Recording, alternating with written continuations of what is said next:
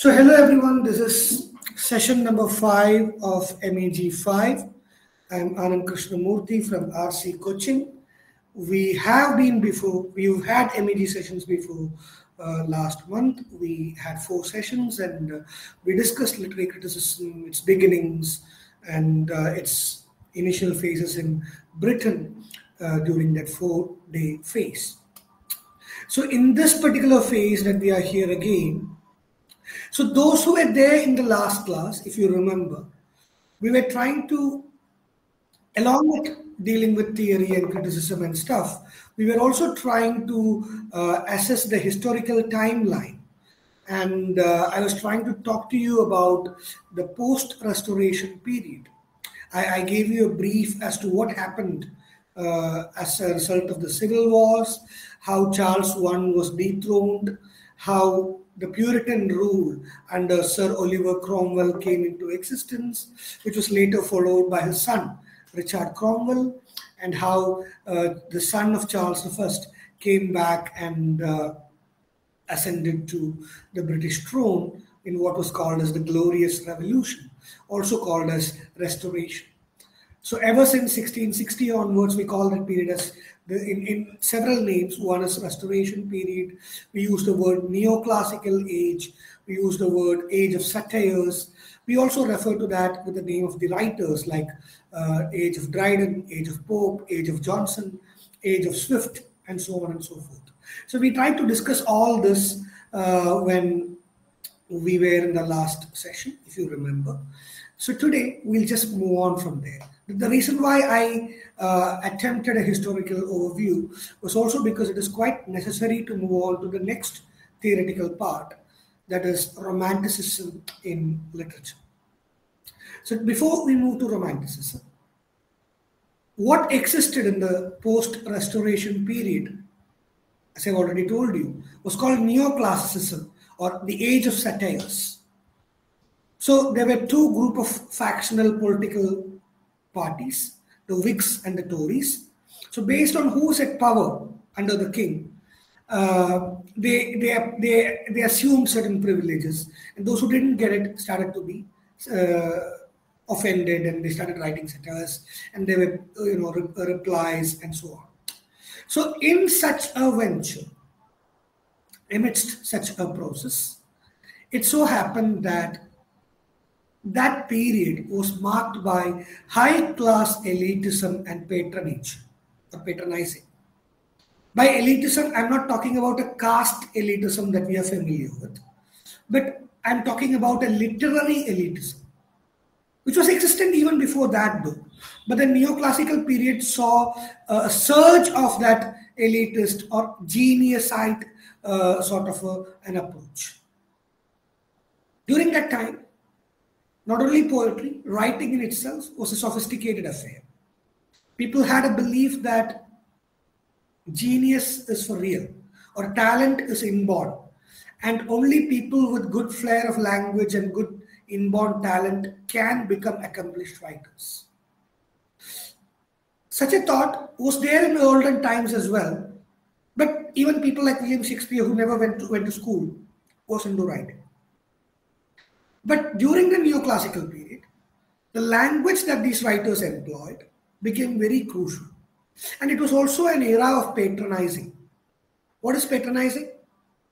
There is an established writer, a well-known figure. Then there is a caucus that revolves around him. There are a few people, we call them hack writers in general. So people like hack writers who survive by revolving around this person like planets revolve around sun. So this person takes care of their daily expenditure. He tries to feed them. He tries to write forewords or prefaces. He tries to put a word of mouth about these people, and these people in turn try to. So it's a sort of a give and take approach that existed. And of course, that's not something that's really appreciable.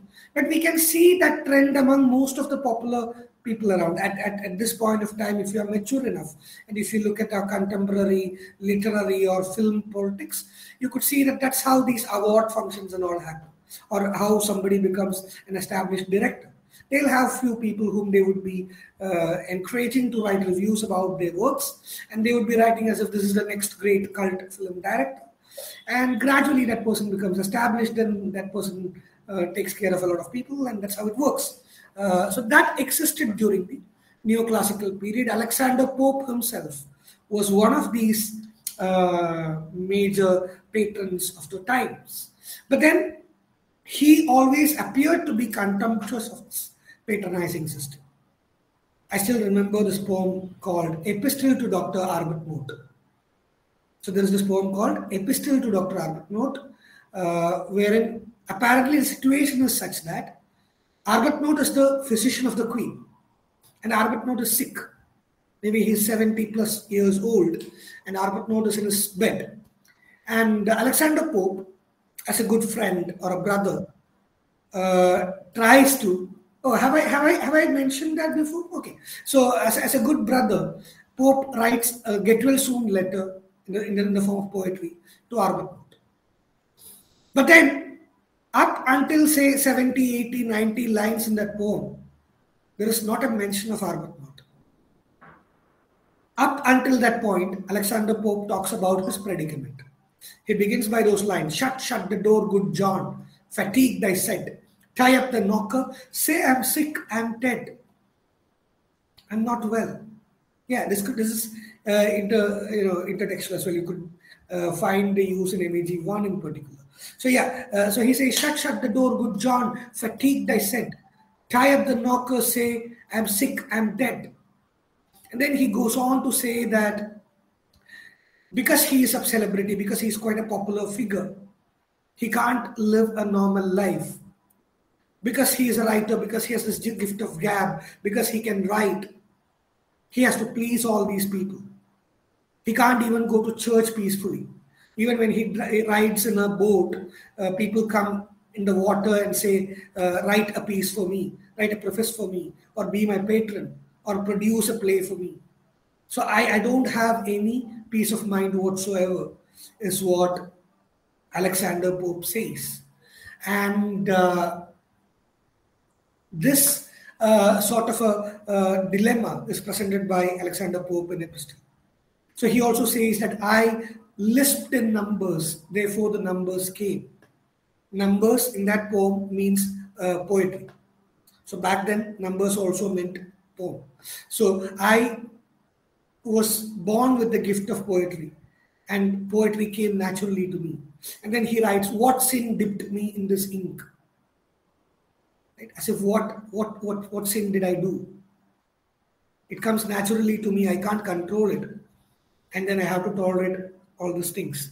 But then Pope was really I'm about to talk about romantic literary criticism, Ahmed Shah. So before that, I'm just continuing from where we left in the previous class. So yeah, so Alexander Pope was one of those patronizing agents. There were quite a lot of patrons over there. So to keep it simple, neoclassical poetry was sophisticated. They used mock epic, for instance, as a genre. Heroic couplet was popularized, and it was highly sophisticated because it was satirical in nature, general. So after that, a lot of historical events also took place, especially in the year 1779, if I remember correct. No, sorry, 16. No, when is it? Yeah, sorry, 1789. Yes. 1789, we have this French Revolution that took place, and French Revolution paved way to a lot of changes, because again it was a revolution that sought to overthrow monarchy. Queen Mary Antoinette's statement of disregarding the poor is quite famous. If you don't have bread, let them eat cake. So French Revolution was a landmark event, 1789. And a lot of things happened between 89 and 98 in Britain as well. Especially a sort of a literary idealism crept into Britain. Quite a lot of poets in London were so excited by what happened in French Revolution. A typical example is Percy Bysshe Shelley. Shelley was an idealist poet, and his idealism has its connection with the French Revolution. That's why in his Ode to the West Wind, he ends the poem saying, "If winter comes, can spring be far behind?" So such idealism was fueled by the French Revolution that took place in 1789. So talking about the romantic tradition that kickstarts, the landmark year that we often associate with is 1798. What happens in 1798? 1798 is a landmark year with the publication of a book. Lyrical ballads. Yes, lyrical ballads. So in the year 1798, the book Lyrical Ballads was brought out by William Wordsworth and Samuel Taylor Coleridge. I'll come to that landmark book maybe a couple of minutes later. Let me briefly also discuss another phenomenon called transition poets. Maybe during your graduation days, you may have heard of this term. You may also be familiar with the name of these poets, like Thomas Gray, Robert Burns. Yeah. So again, the other guy. So William Blake also? Yeah, William Blake. William Blake. Yeah, I was just trying to remember. Yeah, so William Blake, Thomas Gray, Robert Burns are all given the tag transition poets. So what does the word transition mean? You may get a short note asking what do we mean by transition poets. So the next 5 minutes could be highly useful for you, just in case you find M.H. Abrams boring. Okay. So who are transition poets, or what are their attributes? What are their features? How are they distinct from neoclassical or romantic poets? Dryden, neoclassical poets were Dryden. Yeah, I'm asking about transition poets. What are their attributes? What are their features? Why do we call them? I was talking about the neoclassical poets, sir. Yeah, I understood. My question is regarding the transition poets. I was trying to talk to you about transition poets. I gave you 3 names: Robert Burns, William Blake, and Thomas Gray.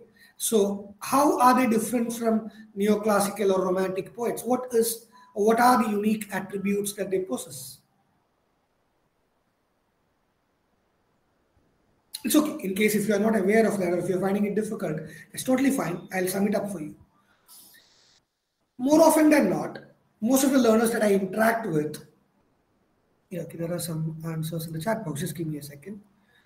Maybe they change the so-called structure because they were amidst neoclassical and romanticism. It appeals more to the imagination. All right, fair enough. So more often than not, when I interact with my learners regarding this particular concept, I realize that most of the learners are not aware of, or they don't quite think about the fact that there could be people with the same attributes across the ages.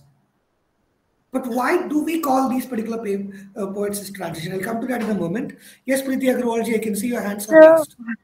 I can only, I can predict, because people were trying to, in new classical age, we saw that how the elitist or elevated language was being used. And some of the poets were trying to break this, and try to make the poem more simpler, so that everyone could access to them. There was a transition period when people tried to write more in a lucid fashion, and it also came before romanticism. The period which we call romantic period. There's a shift. It's not like a shift doesn't comes in one day. It's a process. It's a long. So that is I why I think understand. Yeah. Good observations, Preeti. Good observations. So the point I was trying to make is also the same. But before making that point, the thing that I want you to think about or notice is that across every age, across every century, we have a transition from one group to the other. Even though all these tags are tentative and for convenience, we could see, for instance, there is metaphysical poetry. and it is followed by a certain set of poetry. Then you could see John Milton writing a sort of a Puritan essence poetry. So, or later you would see Victorian, after Romanticism, you would see a Victorian emergence through Lord Alfred Tennyson and Robert Browning and Matthew Arnold and so on. So it doesn't mean like right after Shelley or Keats, Matthew Arnold started writing or Tennyson started writing. There would definitely be in between poets. But then across the ages, we don't call any other in between poets as transition poets. So why are we referring to these three, or there are other transition poets as well whom we don't really name as much. So why do we name these people as transition poets? Is something that you need to ponder about. So to keep it simple, as I have already established, neoclassical period was a period of sophisticated language and a recognition of talent and genius, or an inborn essence to write poetry. What followed later was not the same. Romanticism, from Wordsworth onwards, we'll discuss in another few minutes, was the exact opposite of this, in the sense that they tried to make poetry commonplace. They tried to make poetry popular. Wordsworth, for instance, wanted poetry to be read by the common people, the milkman, the gardener, or anyone for that sake. So such a democratization is what Romanticism aimed at.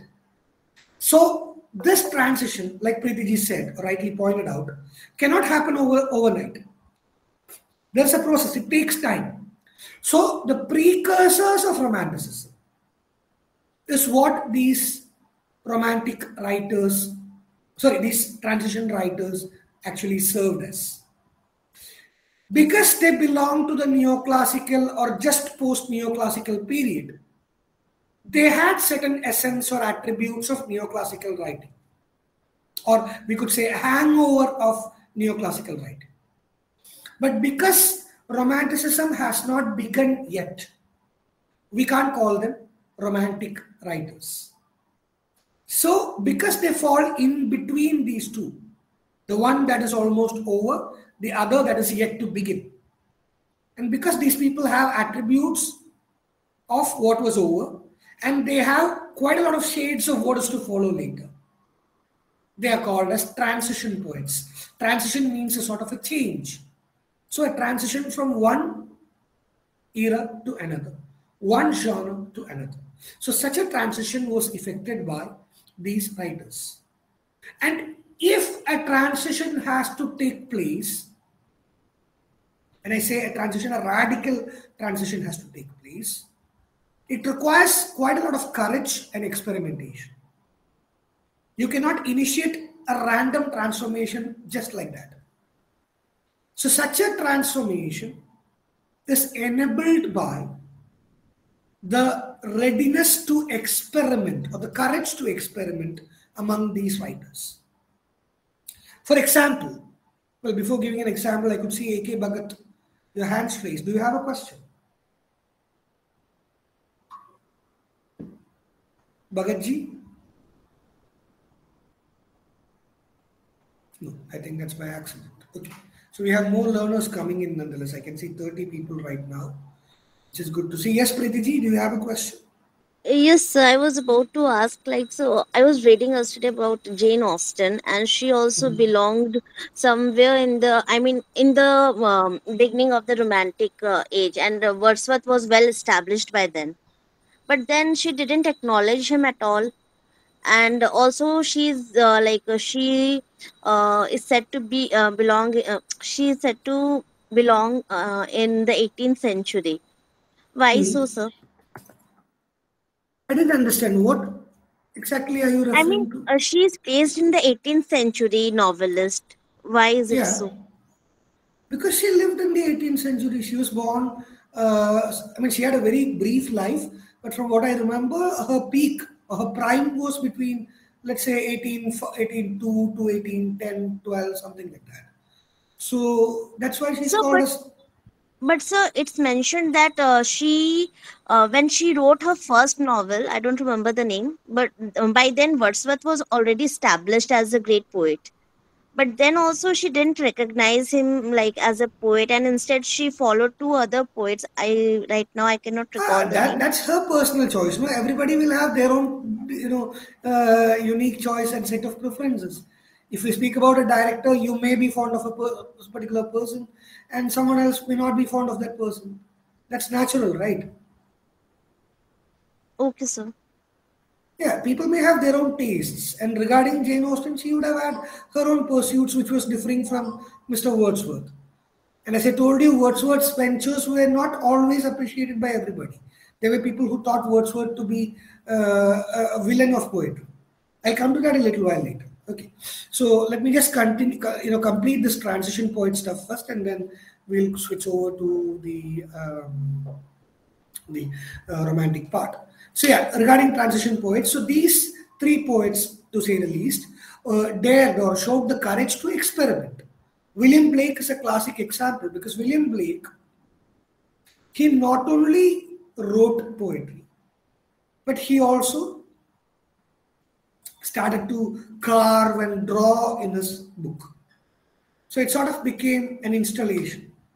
There is a depiction, then there are a few lines. Later, you could see a similar instance in Pre-Raphaelite Brotherhood, for that sake. There is a painting, and with that, they write a poem. So something like that.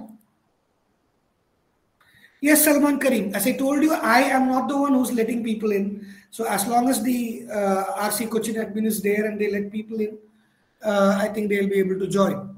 I'm not sure about that because generally they say they let people enter only in the first 10-15 minutes. But I could see quite a lot of people joining later as well. So maybe auto entry is enabled. I'm not sure. I am not able to connect to them. I did try to talk to them when the session began at 5:39, but then they were not available. So maybe they are in the queue, and there is very little that I can help in this regard. Because as I told you, they function on their own and I have no connections. They send me the link. Even I waited till 5:39, just like the way you did.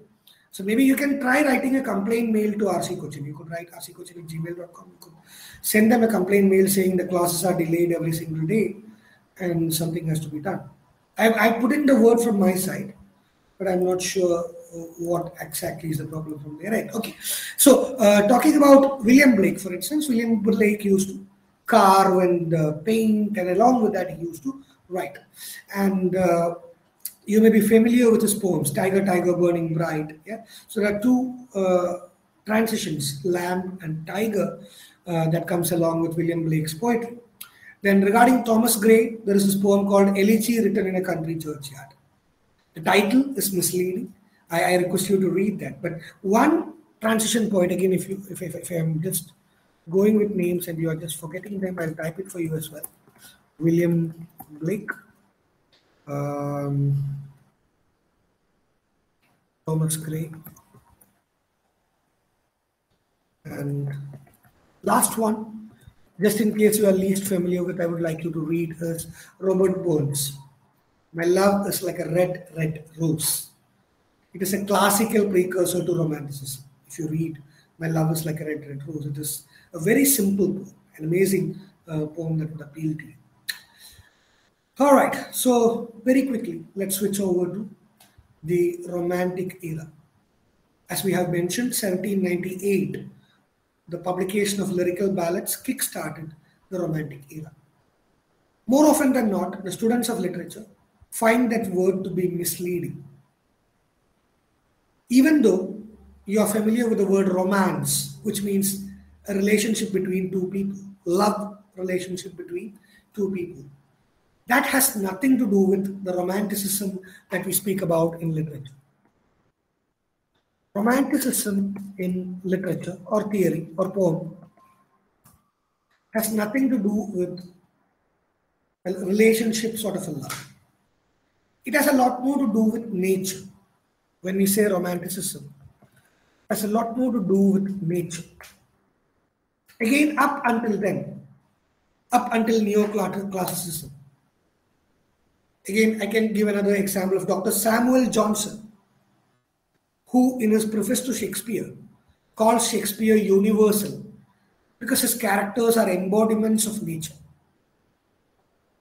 The nature that romanticists speak is actually in contrast to the nature that neoclassicists, including Dr. Johnson, speak about. The nature that Dr. Johnson says is prevalent in Shakespearean characters is human nature. But the nature that romanticists emphasize is the nature that we are familiar with, the one that is around us, Prakriti. So, with William Wordsworth, and he had a friend by name Samuel Taylor Coleridge. So, William Wordsworth and Samuel Taylor Coleridge were quite aspirants of poetry. They wanted to change the way poetry was seen, written, and consumed. As I've already told you, they wanted poetry to be sensible and accessible to the common folk. They wanted any natural, any day-to-day life person to read, appreciate, and write poetry.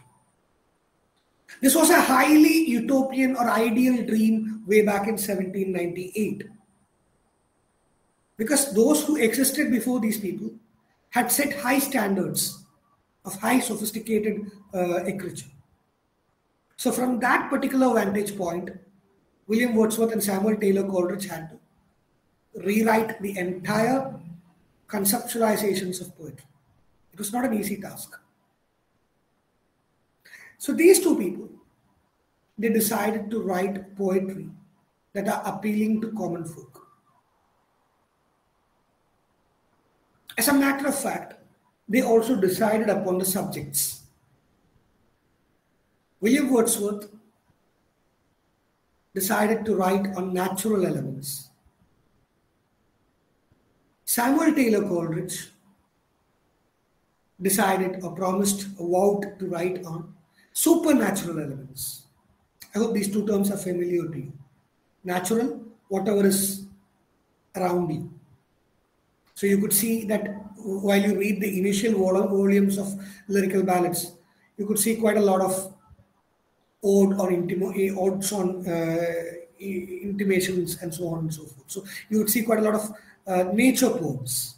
Nutting, N-U-T-T-I-N-G, if you haven't read it, it's a good poem, Nutting, by William Wordsworth. So there are quite a lot of poems that are related to nature. At the latter half of Wordsworth's career, you could see his angst and reservations towards the growing, widespread, rapid industrialization in England. So that transition also needs to be noted. Meanwhile, Samuel Taylor Coleridge focused on supernatural elements. You may all have heard of his popular unfinished masterpiece, Kublai Khan. An opium confessor's dream on the banks of Xanadu River. Kublai Khan is something that you may have heard of. It is regarded as his masterpiece, but the poem is incomplete because it was written as part of a high consumed opium effect, and once the effect dropped, the poem also dropped midway. Nonetheless, yeah, maybe you have it in MEG1 as well. Yeah. So these two people, they decided to write on two different subjects, natural and supernatural. And in the first volume that came out in 1798, William Wordsworth penned 19 poems based on these natural subjects. And Samuel Taylor Coleridge came up with 4 poems containing supernatural subjects. I hope the division is clear. 19 poems by William Wordsworth and 4 poems by Samuel Taylor Coleridge. So what is the image that's coming to your mind? Let's say if there is a book as big as this, 19 poems by William Wordsworth and 4 poems by Samuel Taylor Coleridge. It's not true. If this is the book, 4 poems by Samuel Taylor Coleridge and 19 poems by William Wordsworth. Wordsworth's poems were really short and Coleridge's were too long. So for those who joined late, let me just repeat a couple of crucial informations. Our second leg of MEG5 sessions have started today. This is the 5th session. 6th session will be tomorrow, 5:30 to 7:30. And the 7th session will be on Friday. Thursday, being Eid, will be a holiday for us. On Friday, we'll have the 7th session. The remaining 3 sessions, hopefully, will be scheduled for the next week or the week after. So just letting you know, just in case you have joined late. And today we are discussing romantic criticism. And in order to do that, we started from where we left, neoclassical criticism. We discussed transition poets and their role in being the intermediary. And we have just about kick-started the romantic critical tradition. So I'll come back to romantic critical tradition, because once we start romantic critical tradition, we are going to speak about that nonchalantly for the next 1 hour. Again, there is one more question I wanted to ask you, or rather I wanted to inform you. When we speak about romantic poets, we divide them into 2. We divide them into first generation romantic poets and second generation romantic poets. Who are they? First generation romantic poets include... Oh, no. You just got it the other way around, Preeti. It's the other way around. The first generation, it's based on the chronology, it's based on the hierarchy, the seniority. So who wrote first? Who wrote lyrical ballads? Yes, Wordsworth. I got it. Yeah, William Wordsworth and Samuel Taylor Coleridge.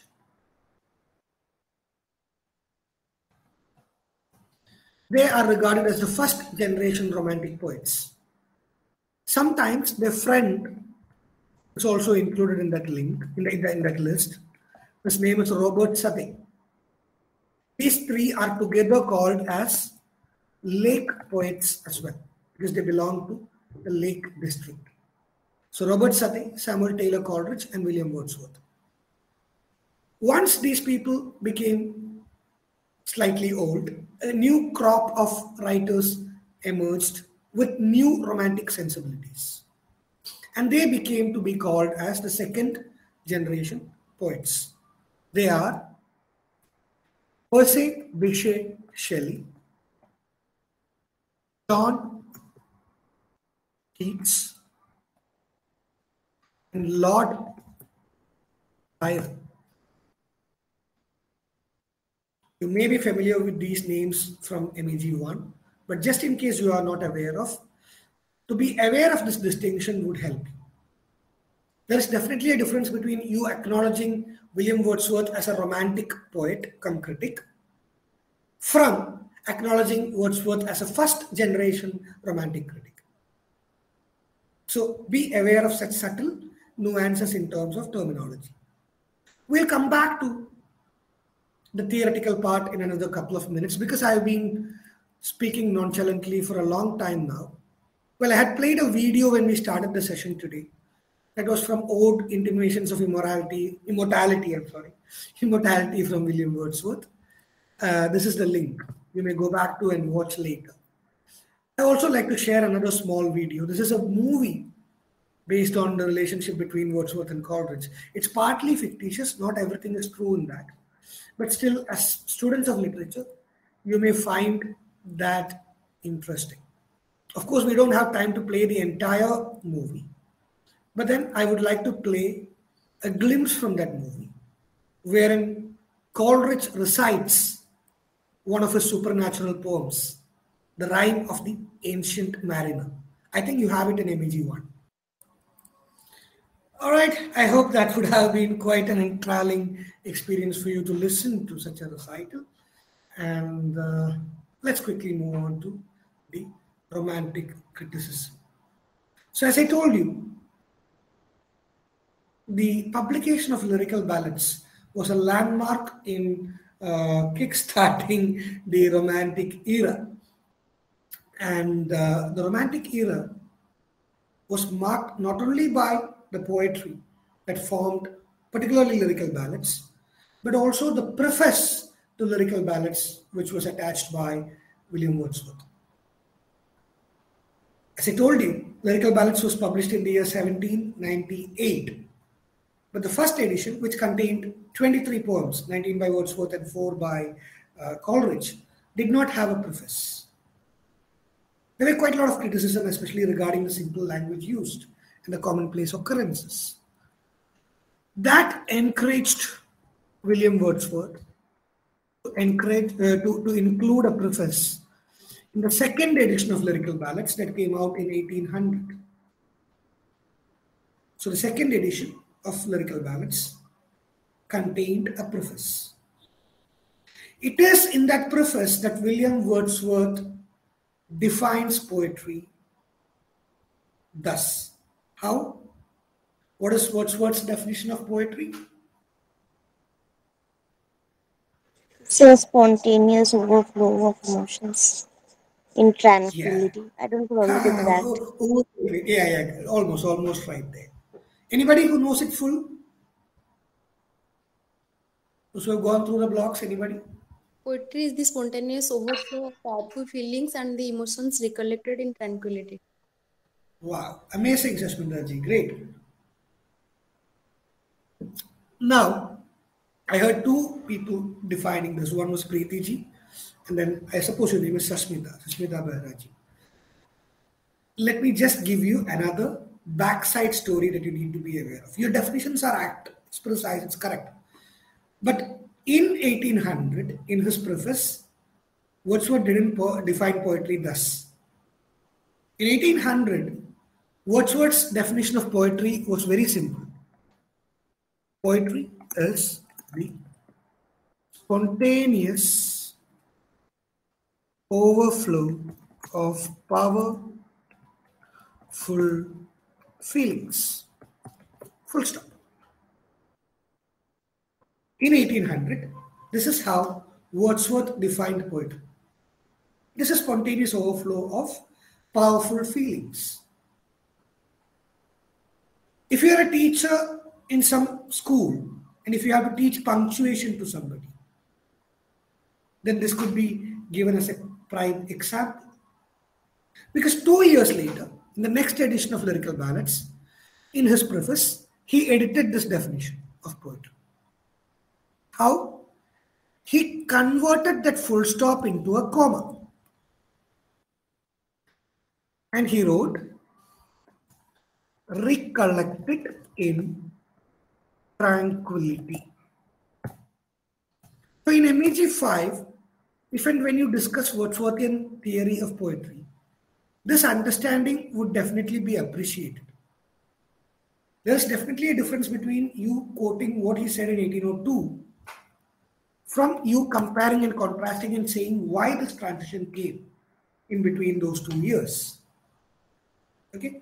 Again, as a digression for those who teach punctuations in schools, the most popular quotation that we use is, let's eat grandpa.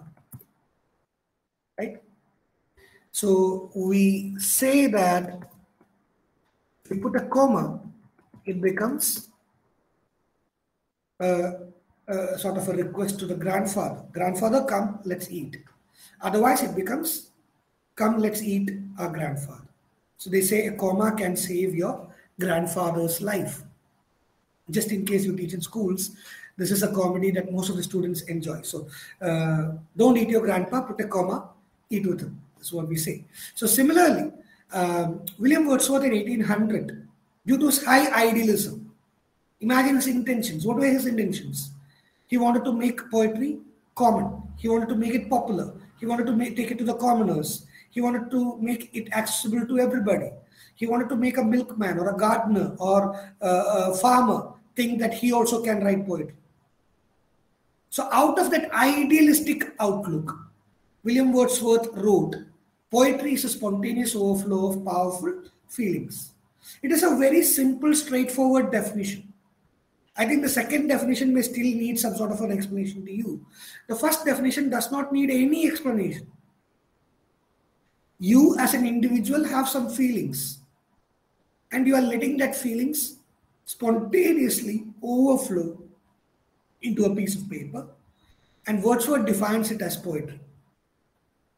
Poetry is a spontaneous overflow of powerful feelings. So what would have made him amend that definition 2 years later? And recollected in tranquility means keep the spontaneous overflow on check. Don't write then itself. After a while, think again when you are alone and then write. So what would have made William Wordsworth amend his definition thus? Again, just like Alexander Pope or neoclassical writers, William Wordsworth by then had become quite an established writer. Even though he was against patronizing, he was the editor of quite a lot of magazines. So he received quite a lot of poems which were literally trash. Yes, we can problematize and try to distinguish between inborn talent, genius, and such concepts. But then we must agree that trash is trash. So, unfortunately, when he worked in the editorial board, he started receiving heaps and heaps of trash poetry. And rejecting them, which is inevitable, involved risks for Wordsworth unlike anybody else. Because when Wordsworth rejects a poem saying it is not good enough, people started asking back, you only said it is a spontaneous overflow of powerful feelings. These are my spontaneous feelings in paper. So Wordsworth really became irritated or agitated. So in order to reduce his own burden and also to save the literary world from the danger that he had opened, he made this amendment in the third edition of Lyrical Ballads and said that it is ideal only when you recollect it in tranquility. Because when your mind is full of emotions, you may end up being biased. You cannot do justice to your thought. So let the feelings settle in.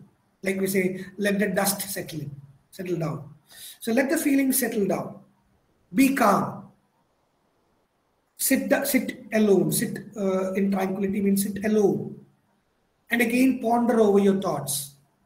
Think twice, think thrice whether you should write this. And then, still if you think it is valid, put it down. This is the difference, or this is the change or transition that Wordsworth's definition on poetry underwent. I'm not sure how many of you are aware of this, despite reading the blogs. So, I took some time on that.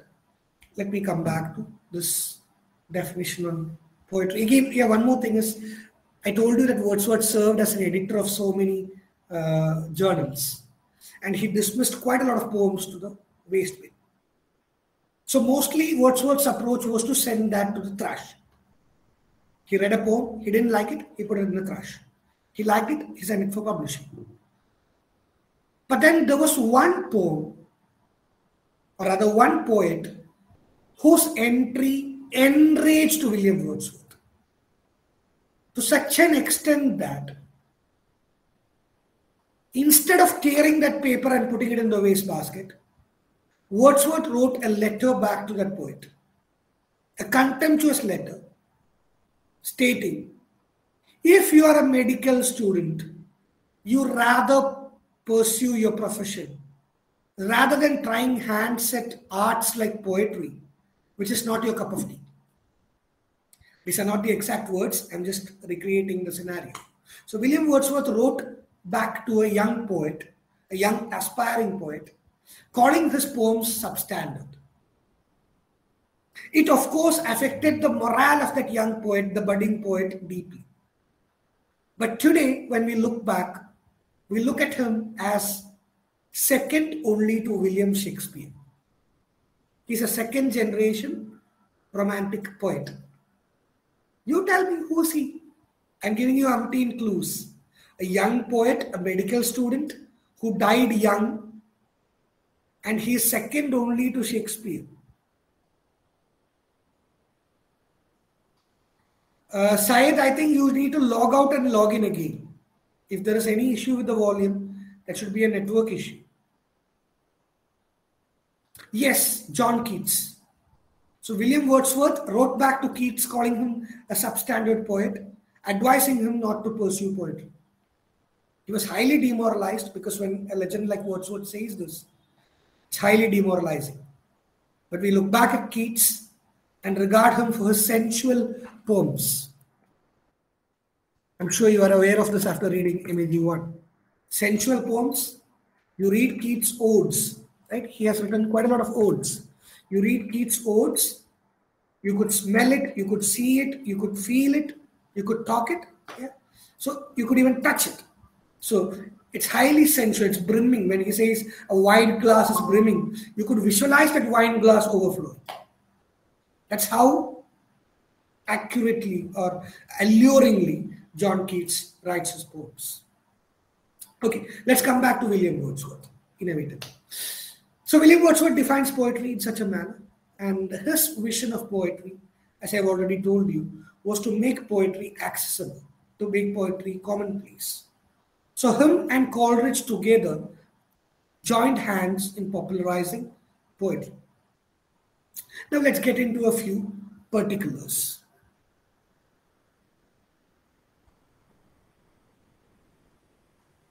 Yeah.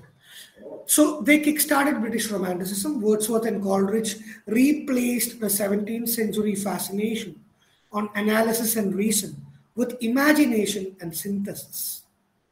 Rather than nature or rules of decorum, the visionary imagination of the poet becomes the source of poetry for Wordsworth. The publication of lyrical ballads was a landmark event, as I've already told you.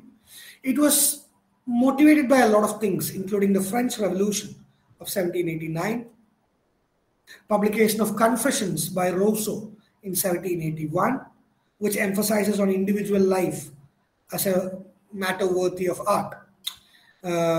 These things kind of played a dominant role in popularizing or in kickstarting Romanticism. Okay. So William Wordsworth, as I told you, talks about natural poetry. And he regards the ultimate end of mimesis is not to imitate or to improve nature. Whereas Coleridge was on the back of supernatural, and he coins this term willing suspension of disbelief. Again, a critical terminology that you need to be aware of as students of literature. So what is willing suspension of disbelief? As consumers of art, we look at art as art. We know, if we are watching a play for that sake, that it is an actor enacting a character. Say, for instance, when Hamlet stabs Polonius in the arras scene, the screen scene, as spectators, we realize that it is the character Polonius who's been stabbed to death, and the character who plays it is still alive. But still we express shock at the death of Polonius. In order to express such a shock, we have to do what Coleridge calls as willing suspension of disbelief. Just for the sake of it, if you want, you can go back and try to have an analogy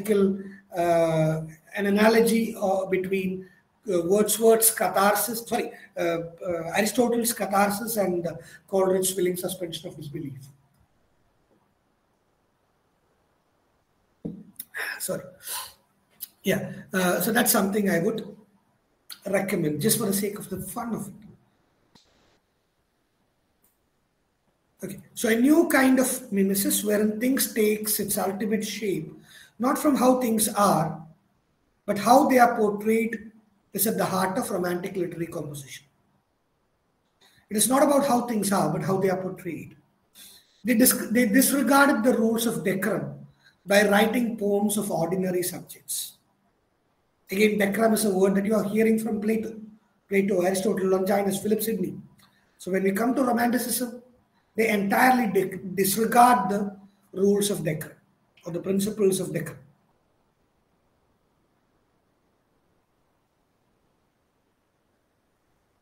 And in their poems, they privilege the childlike wonder and naivety. They try to redefine the nature and status of poetry in an expressive way. You could see that in most of their, especially William Wordsworth's writings in particular. So poetry can be seen as a personal interaction within the individual and the world that surrounds the individual, as opposed to mimetic and pragmatic theories. Especially when we speak about Wordsworth, Ode to Intimations on Immortality or Nutting, are all conversations that he has with himself and the outer world. It is not trying to imitate anything per se, but it is reflections of his own thoughts about his life, his predicament, his childhood experiences, and what he sees around him. So such an attempt was done by, say for instance, William Wordsworth.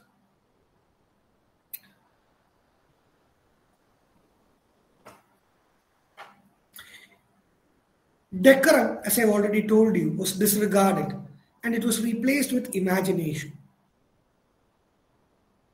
In terms of Wordsworth, you can observe that nature poetry of Wordsworth is the feelings and ideas excited as he contemplates nature. And that's where the spontaneous overflow dialogue comes from. Because the moment Wordsworth thinks of poetry, his feelings and ideas and experiences from nature excites him to write poetry. He talks about his childhood. He talks about his vision of nature. So that excites him and that makes him write poetry. So it is feelings that gives importance to action and not vice versa. Until then, especially in Aristotle, you could see that it is action which should give regard to feelings. But with Wordsworth, it is feelings that gives importance to action. It is the emphatic, unmediated life that Wordsworth sought to capture. This is in stark contrast to the court life in the 18th century. I have already remarked about that. The court life torn between the Whigs and Tories, full of satires and anonymous letters, which was highly artificial and out of touch with the wellsprings of humanity. Again, we know all these theorists in one way or the other draw from or disagree with the former theories. So with Wordsworth also, we can see that he agrees with both Aristotle and Sidney in that poetry is philosophical than history because it contains both specific facts and general truth. I repeat, poetry is philosophical than history because it contains both specific facts and general truth. Unlike history, poetry tries to engage in a philosophical discussion. And that is what makes poetry or poets responsible. Yeah, philosophical as in, let's say... So after that. Sorry? So after philosophical? Poetry is philosophical than history. Oh, than history. Okay, sir. Than history. Because it contains specific facts and general truths. So according to him, self-expression is not an end in itself, but a means to reach that which is permanent and eternal. In pursuit of the permanent and eternal, he lays emphasis on self-expression, which again is based on personal experiences. Also, he sought to imitate the simple language of his rustic objects, which most of the sophisticated previous poets have not done before. For instance, in his poems, you could see the babble of a child, for instance, which was considered inferior until then. So with Aristotle, you could see that such a self-expression was attempted. He tried to imitate the simple language of the rustic subjects around him. He imitated the natural, less mannered style of the rustics. Rustic subjects, according to the Romantics, are in touch with elementary passions and durable truth. Just as they tempered with their self-expression with a mimetic value, they tempered his use of rustic language as well. Wordsworth believed that a poet should not slavishly imitate rustic language, but through a process of selection, purge it of its grossness. Again, you may need a definition here or an example and an elaboration here. So let me make it very simple. Depicting the rustic as real, according to Wordsworth, would end up being gross. So to make the rustic presentable by slightly polishing it was the role of a poet. You cannot simply say blah, blah, blah, like a child says, but rather make it more sensible. So maybe he would say, when the child says blah, blah, blah, the child is looking at nature and invoking the moon to come up, for instance. So that's the sort of a conception that Wordsworth had towards the inclusion of rustic in language. The Romantics also redefined the idea of a poet. The question, what is a poem, became synonymous with who is a poet during the Romantic period.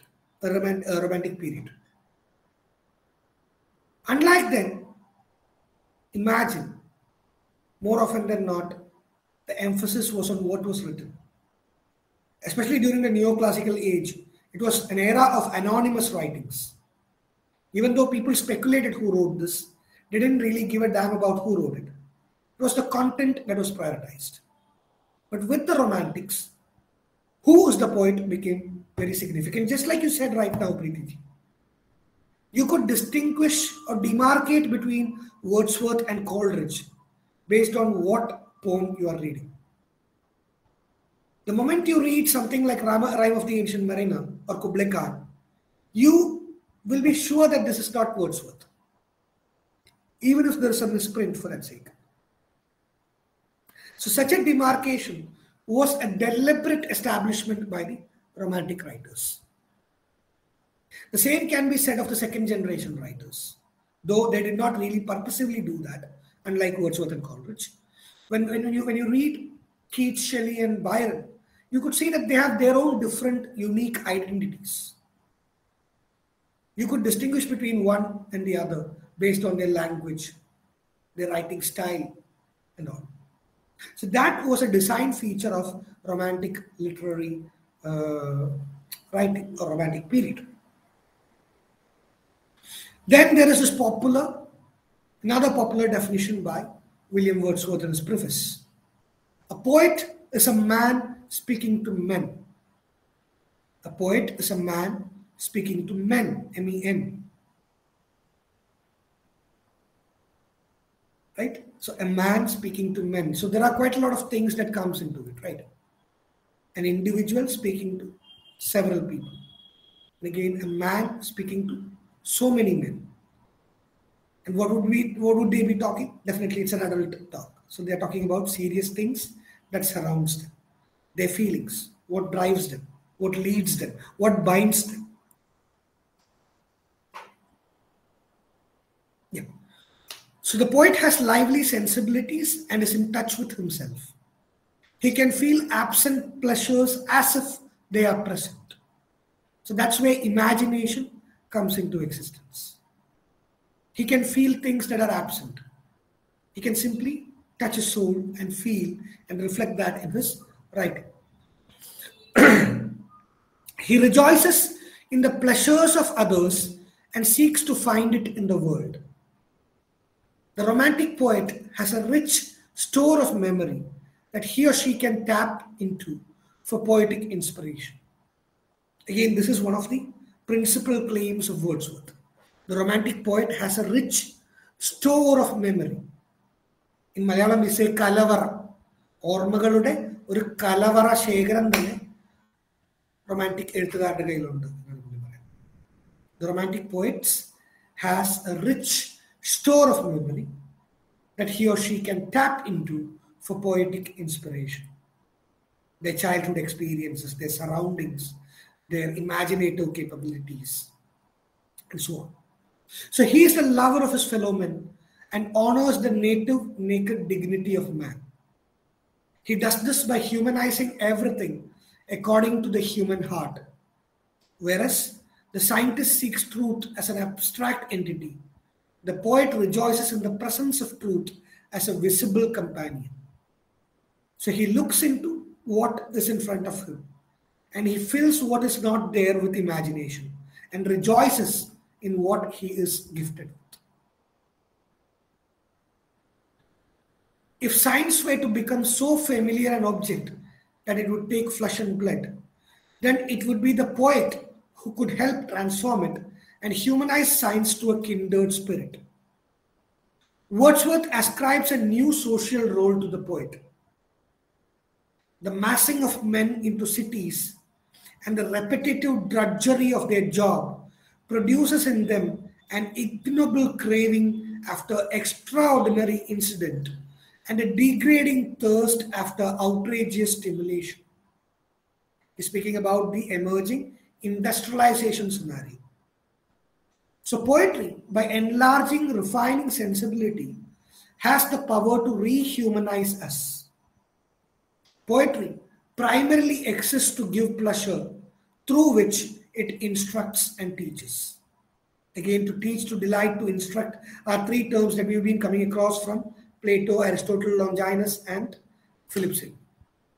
So we could see Wordsworth taking a different stance, saying poetry is for pleasure. Poetry helps us to rehumanize ourselves amidst our hectic schedules, amidst all the evils that surrounds us. We read poetry and we become humans again. We are born again. We are awakened again. The noble role of poetry, of art, that we have discussed in our previous sessions as well.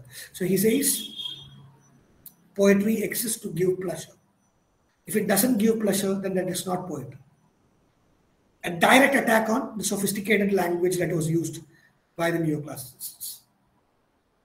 Because anything that is sophisticated takes time, talent, and genius to appreciate. Not everybody can appreciate an extremely sophisticated writing. Why is Keats so popular? Because Keats writes in a simple language. Why do we find it difficult to read Dryden or Pope? Because of their sophisticated language. Why were metaphysical poets not popular? Because they wrote in an extremely sophisticated, conceited language. So as people who would like to appreciate simplicity, we may very quickly rally behind William Wordsworth or his vision of poetry. Yes, still you may find his poems to be complex because we are not non-native speakers of English. That's not Wordsworth's fault, but because we are all Indians, we may still find Wordsworth to be difficult in compared to several other poets, including our Indian poets, for instance. One more word I forgot to define. I'll add that before moving on to Coleridge. Is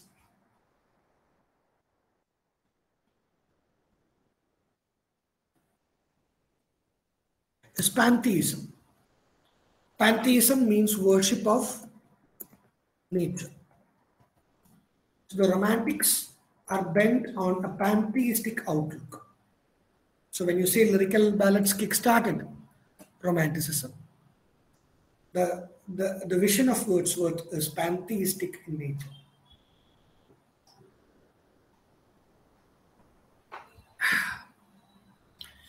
Let me just add one more analogy before moving on to Coleridge and maybe opening the floor for final discussions.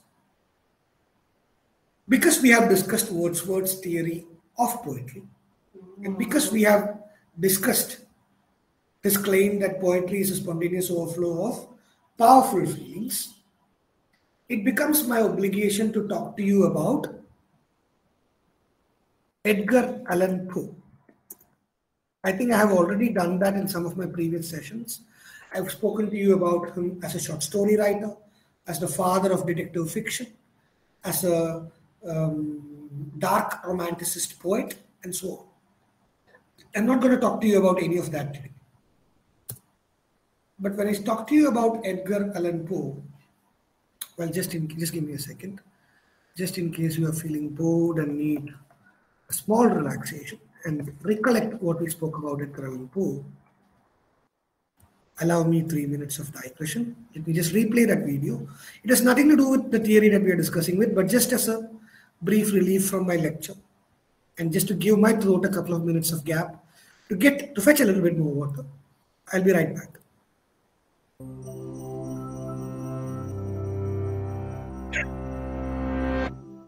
A high forehead topped by disheveled black hair, a sickly pallor, and a look of deep intelligence and deeper exhaustion in his dark, sunken eyes.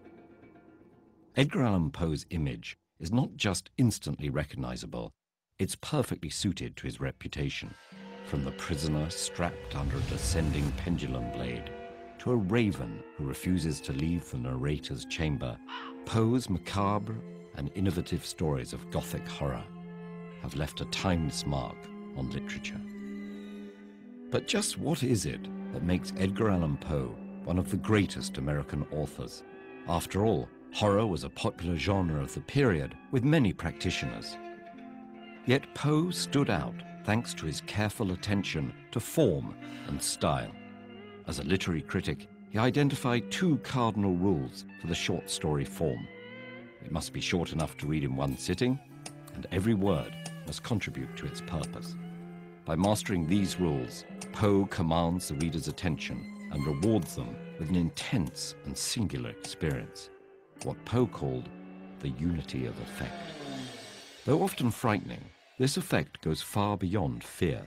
Poe's stories use violence and horror to explore the paradoxes and mysteries of love, grief, and guilt, while resisting simple interpretations or clear moral messages. And while they often hint at supernatural elements, the true darkness they explore is the human mind and its propensity for self-destruction. In The Telltale Heart, a ghastly murder is juxtaposed with the killer's tender empathy towards the victim, a connection that soon returns to haunt him. The title character of Lysia returns from the dead through the corpse of her husband's second wife, or at least the opium-addicted narrator thinks she does. And when the protagonist of William Wilson violently confronts a man he believes has been following him, he might just be staring at his own image in a mirror. Through his pioneering use of unreliable narrators, Poe turns readers into active participants who must decide when a storyteller might be misinterpreting or even lying about the events they're relating. Although he's best known for his short horror stories, Poe was actually one of the most versatile and experimental writers of the 19th century. He invented the detective story as we know it, with The Murders in the Rue Morgue, followed by The Mystery of Marie Roget and The Purloined Letter. All three feature the original armchair detective C. Auguste Dupin, who uses his genius and unusual powers of observation and deduction to solve crimes that baffle the police. Poe also wrote satires of social and literary trends and hoaxes that in some cases anticipated science fiction. Those included an account of a balloon voyage to the moon and a report of a dying patient put into a hypnotic trance so he could speak from the other side. Poe even wrote an adventure novel about a voyage to the South Pole and a treatise on astrophysics, all while he worked as an editor, producing hundreds of pages of book reviews and literary theory. An appreciation of Poe's career wouldn't be complete without his poetry, haunting and hypnotic. His best-known poems are songs of grief, or in his words, mournful and never-ending remembrance. The Raven, in which the speaker projects his grief onto a bird who merely repeats a single sound, made Poe famous. But despite his literary success, Poe lived in poverty throughout his career, and his personal life was often as dark as his writing. He was haunted by the loss of his mother and his wife, who both died of tuberculosis at the age of 24.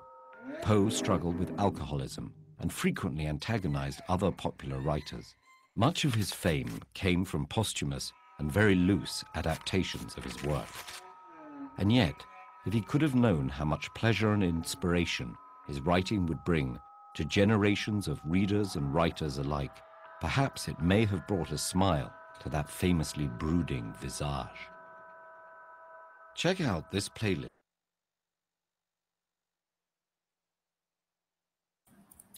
All right, so my final emphasis before moving on to Coleridge is about the last part of that video. So the masterpiece of Edgar Allan Poe when it comes to poetry is Raven. You may have it in MEG 1 if I remember correctly. So, I'm sorry. Yeah. Edgar Allan Poe wrote Raven as a strong protest to William Wordsworth's theory on poetry. He didn't approve of poetry as a spontaneous overflow of powerful feelings, but rather, according to Edgar Allan Poe, poetry is a very highly concentrated effort. Yeah.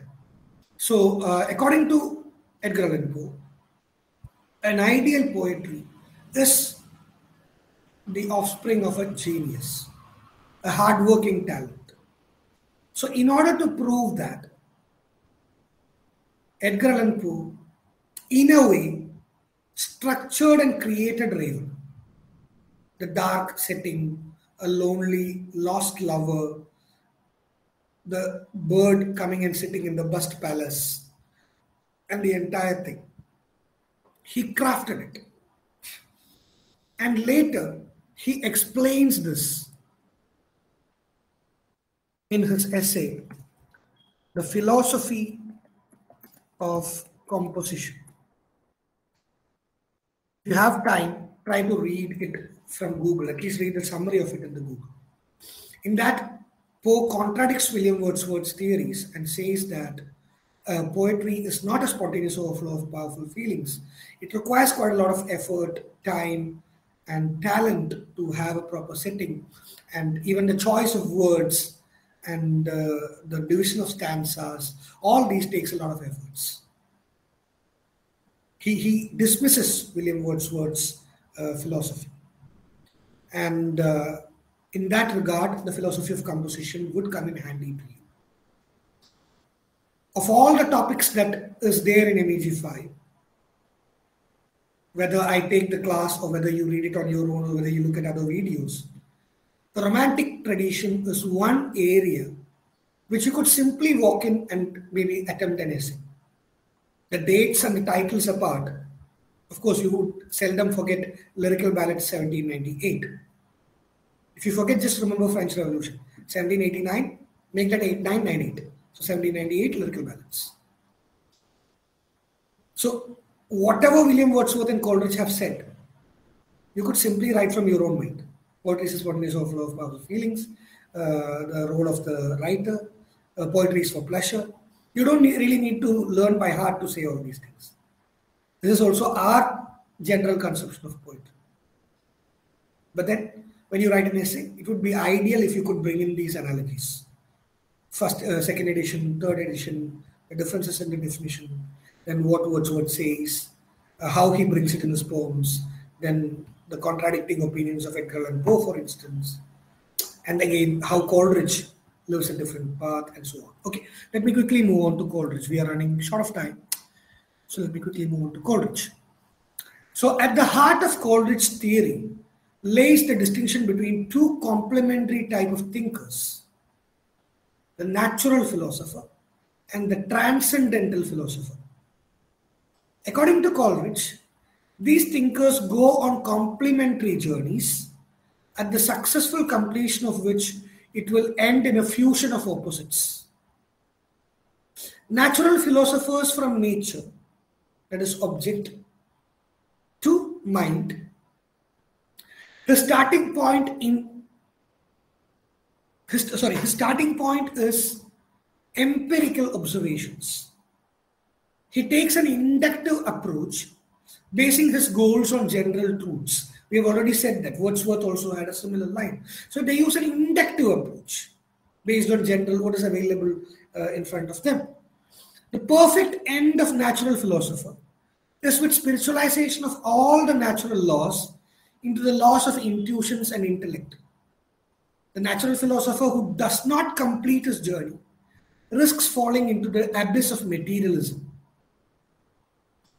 In contrary, or on contrary, talking about the transcendental philosopher, from transcendental mind that is subject to nature that is object. The starting point is an intuitive truth based on deduction. The final end of a transcendental philosopher is incarnation of all the spiritual truths. The transcendental philosopher who does not complete his journey risks falling into the abyss of idealism. You could see Shelley, for that sake, falling into that abyss of idealism. So if they successfully complete their journey, both these philosophers meet at the middle in a fusion between subject and object, mind and nature, universal and concrete. Coleridge calls the power of imagination that works as the force inducing such fusion as esemplastic imagination. Again, it is a crucial term that you should be aware of. They're not going to ask short notes or essays, but as students of theory or literature, it will be good if you have an idea of imagination. Again, let me just clarify that before proceeding further, because hereafter we would move on to a few discussions on the terms coined by Coleridge. So before doing that, let me just come back to this. So there are two types of philosophers, natural and transcendental. And generally theoreticians from Plato to Sidney or Dryden take one side. But here Coleridge says that both can exist mutually. They travel in their own parallel paths which would combine at some point and they would have a different sort of realization. Wherein he says that when they meet, there is a fusion between subject and object, nature and mind, universal and concrete. So in order to force such a reality, you need imagination, which he calls as esemplastic imagination. The next major concept, this is something that also comes as a short note, so we need to spend some time here. So next distinction that Coleridge brings forth is between imagination and fancy. Again, as opposed to other thinkers who use it synonymously. Until then, imagination and fancy were used as synonymical, as in one that could replace the other. But Coleridge distinguishes between the two. He says that imagination is something and fancy is the other thing. They cannot be used synonymously. So he calls fancy as a limited power capable of only shifting the existing images around. And he prioritizes or hierarchies imagination as a higher power capable of effecting higher fusions.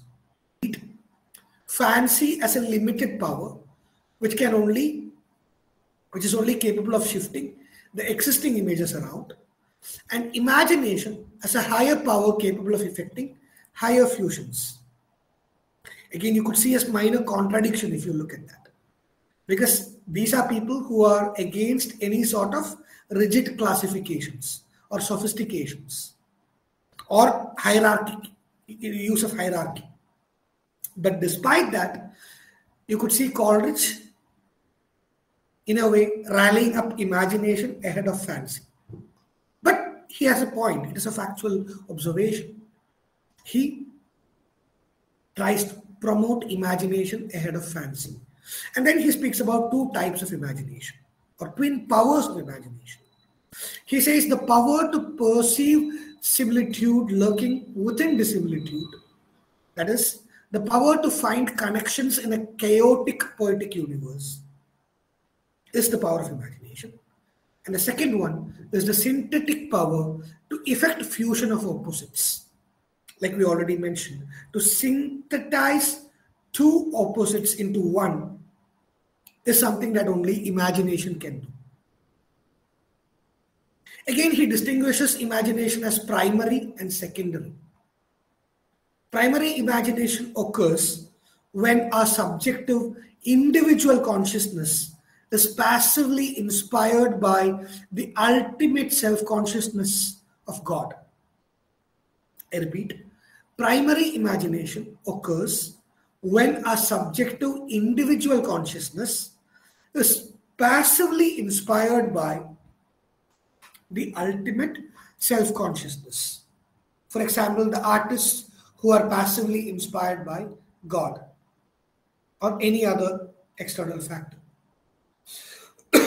Meanwhile, the role of secondary imagination is to dissolve, dissipate, and diffuse in order to recreate.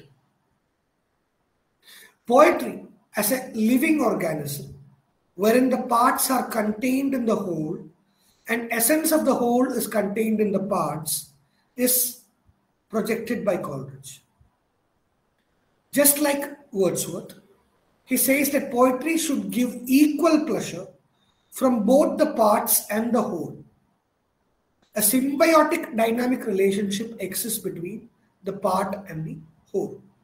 You cannot look at any one aspect and disregard the other. Both combine to form a cumulative effect, according to Samuel Taylor Coleridge.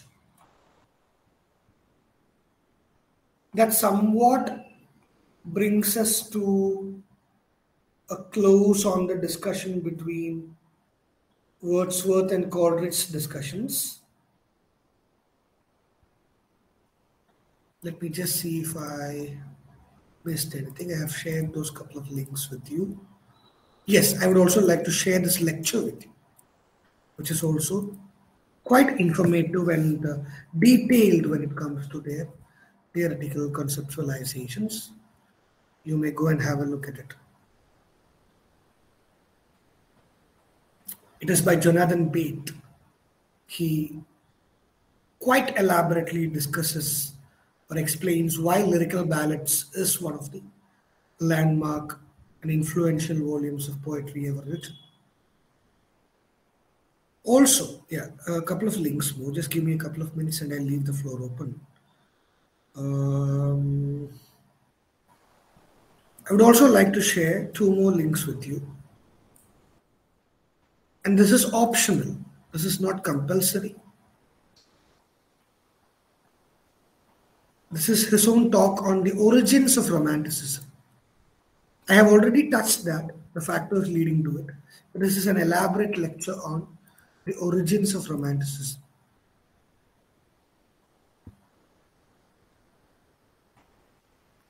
Also,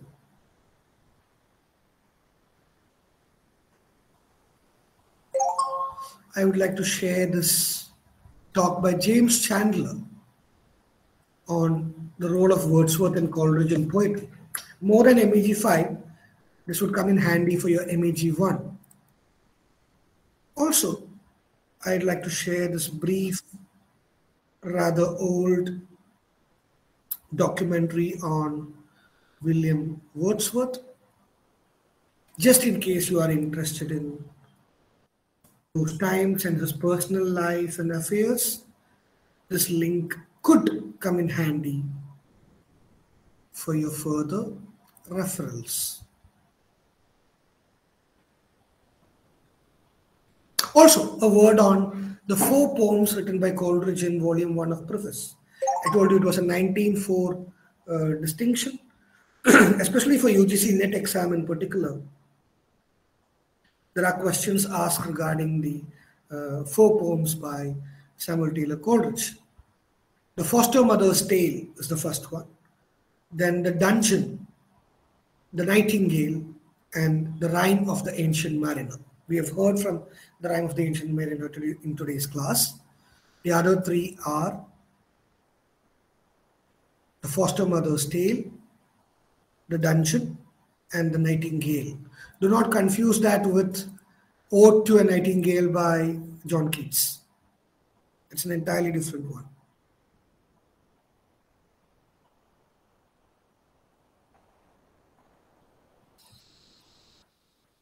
All right. I hope that somewhat sums up our discussions on Wordsworth and Coleridge.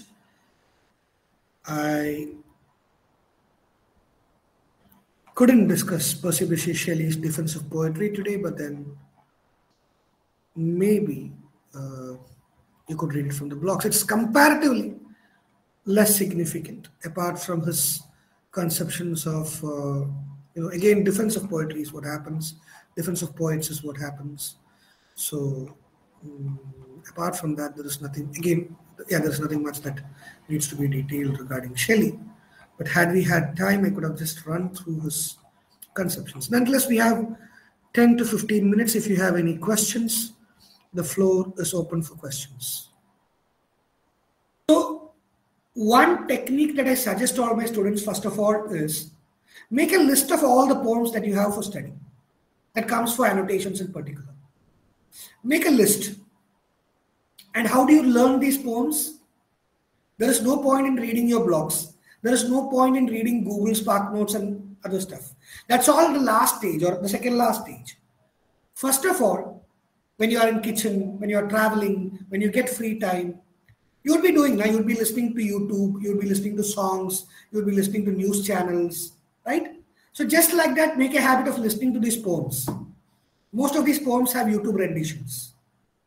So just play it 5 minutes, 10 minutes, some would be 2 minutes, some would be 20 minutes. So while you're in the kitchen, while you're having your dinner, lunch, whatever, while you're traveling, just play this on and listen to those audios. You may not understand a single word sometimes. You may find it really boring. But you know what happens?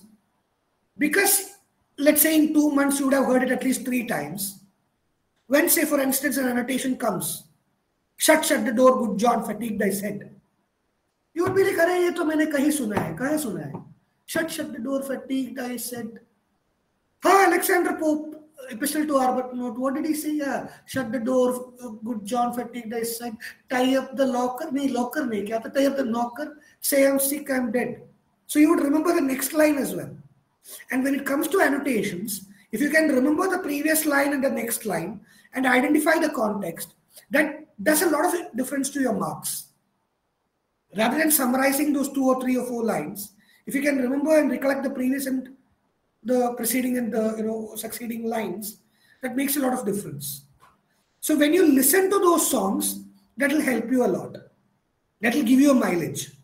So listen to the poems from YouTube, or podcasts are available where you could listen to.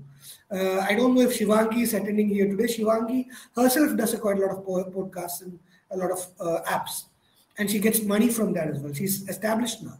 So these are certain things that see, my favorite songs are more like a time pass, a mind relaxing process. But listening to poems would actually help you remember those poems.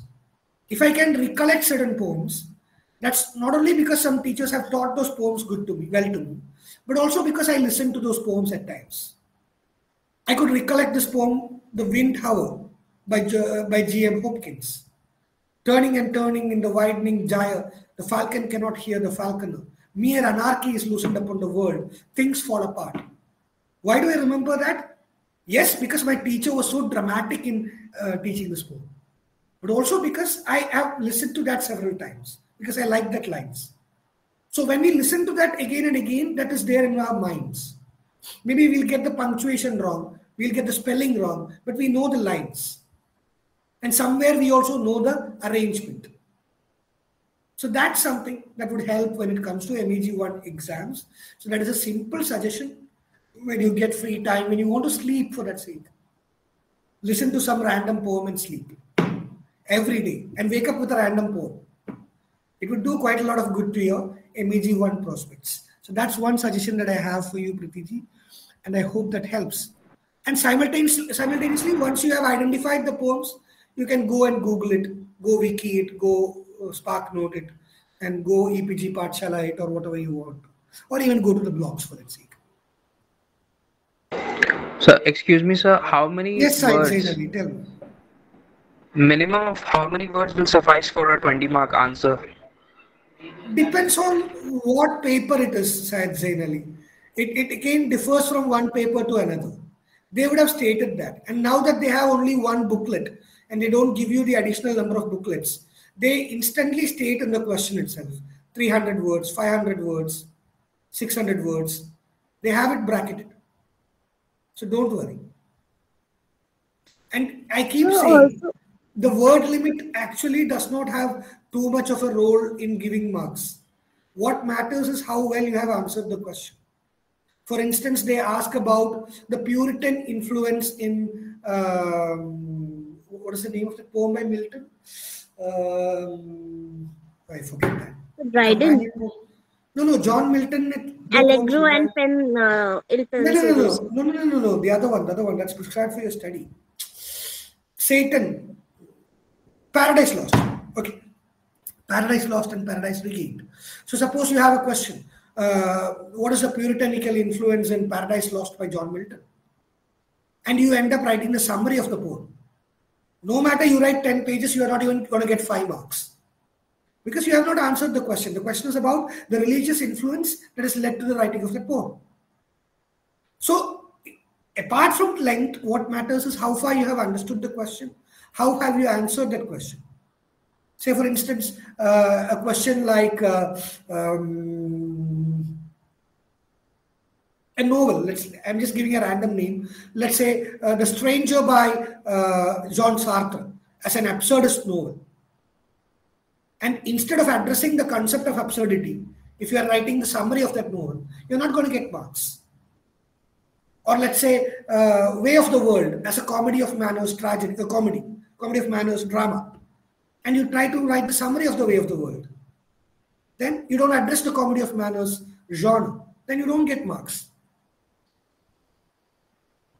Okay, I'm just reading the messages. Thank you for your kind words. Thank you, Anukya Samparna. Then,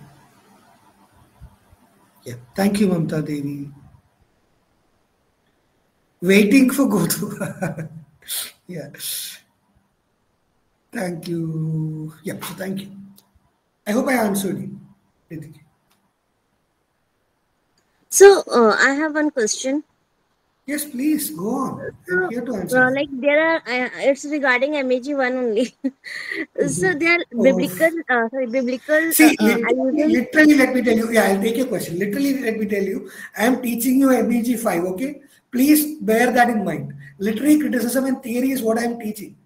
And because I have quite a lot of poets like Philip Sidney and William Wordsworth, I have to draw analogy from their poems. So please don't confuse and believe that I am teaching MEG 1. All right, go on. I don't mind answering them though if I know it. Yes.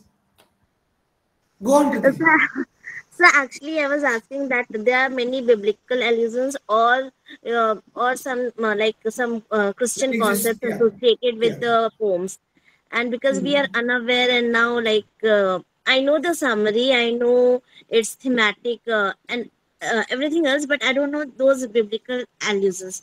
So is it mandatory to like stick on those? And then I mean, because time is so short, so now I am very much confused what to do. Again, it is context specific. It is about which work are you talking about. Like for instance, if you are talking about Paradise. Suppose I'm talking about The Garden by Andrew Marvels.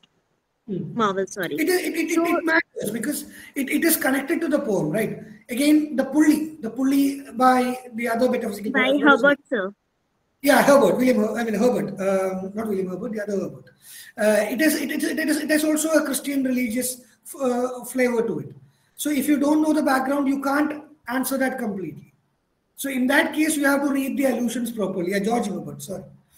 So you have to read the allusions properly. There are some writers who call for that religious background. T.S. Eliot, for that sake. If you don't know the Christian zeal that T.S. Eliot was inspired by, you cannot interpret his poems. Or for that sake, Murder in the Cathedral. It was written for a Christian play festival. Just in case you don't know that. In 1935. So 1935. Yeah, that was the year in which Murder in the Cathedral was written, if I remember correctly. Yes, sir. Yeah, it was for the Canterbury festival, which was a biblical festival. 1170, sir. on 29th December. This archbishop was killed. Yeah, I'm talking about the play. The play was written by Eliot for the purpose of that biblical staging. So if you are not aware of that, then that becomes difficult. But then unfortunately, we don't have a choice. I had the same feeling, though it may appear to be biased or blasphemous. I always felt that my Christian compatriots or my Christian classmates had an edge over me when I read through certain phases because I was totally clueless. Certain terminologies, certain even the religious terminologies like Presbyterians, Jacobites, and Catholics. I was not sure about what was what and who was who. So when somebody says Alexander Pope was a Catholic, for me it was like Ganta. What difference does it make? Then I came to realize that Catholics were a minority in England and they had to undergo a lot of repression and suppression, and then that became difficult. So we have to read through that as well. Again with Hamlet, why does Hamlet doesn't commit suicide? Because it's against the biblical concepts or notion of 10 commandments. You can't commit suicide. You can't kill someone while he's praying. So as a normal reader, I would not understand that. Only by a basic understanding of the Bible can I interpret these things in the queue. Okay. So thank you all. so Thank you much, for your sir. kind Thank you words. for this Also wonderful spread the session. words. Also spread the word with your friends that the classes are back. Ask them to join tomorrow. We'll have a lot more fruitful session tomorrow. Thank you. Thank you, sir. Thank you, sir.